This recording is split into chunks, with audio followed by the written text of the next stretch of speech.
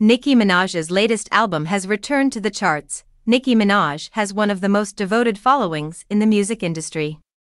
The rapper's Barbs, as the group is known, never stop buying and streaming, and they are continually listening, particularly to her most recent releases. This week, the hip-hop sensation returns to the Billboard 200 chart.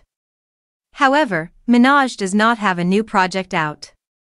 Instead, her admirers have pushed her most recent full-length back into Billboard's top albums chart. Pink Friday 2 breaks back onto the Billboard 200, though only just barely.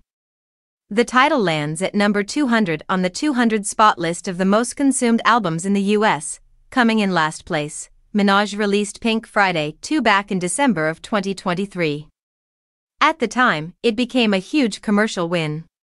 The set debuted atop the Billboard 200, bringing the rapper back to the summit. Since then, the title has returned to, and fallen away from, the competitive chart. Pink Friday 2 has now lived on the Billboard 200 for 32 weeks. Not all of those are in a row, though it did spend months on the tally during its initial run. The latest full-length from the rapper is slowly adding to its total, though it still doesn't rank among her longest charting.